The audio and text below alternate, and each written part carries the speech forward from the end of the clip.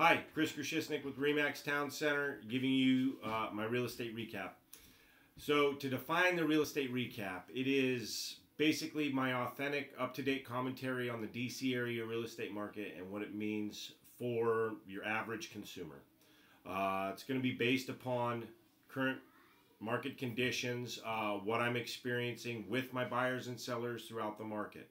And hopefully these situations or these commentaries will help somebody buy or sell their home with a little bit less stress.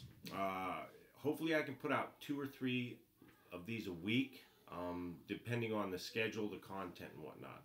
So I would like to enlist people, if you have any questions or any specific topics you'd like to cover, please, if you don't know how to get a hold of me by email, cell phone, social media, comment below and let me know what you think. The first series that I did want to cover is the summer market. It is the middle of June. School just let out, and it is basically a summer market. We're starting up. This is the time where most of the homes will be bought and sold throughout the year. And as far as a buyer and a seller perspective, I'd like to cover those two in the next couple series. Thanks for watching. If you could like, share, comment, put this out as far as you can, I would very much appreciate it. Have a great day, and we'll talk to you soon.